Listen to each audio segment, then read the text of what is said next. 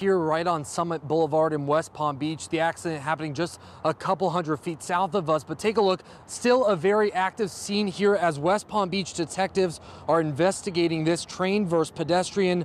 Tri-Rail officials say a person was walking on the tracks just south of the crossing here when they were hit and killed. Around 130 people were on that train. No one injured on board. The accident causing hour-plus delays. We spoke to one passenger who was stuck on his train heading to Delray Beach. They don't say too much about it, what happened or nothing. And they haven't told you when you guys will be able to get off? No, nobody say anything.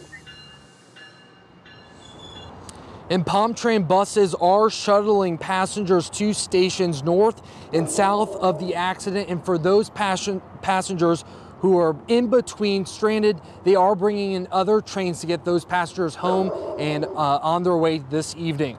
We're live in West Palm Beach. Alex Browning, WPBF 25 News.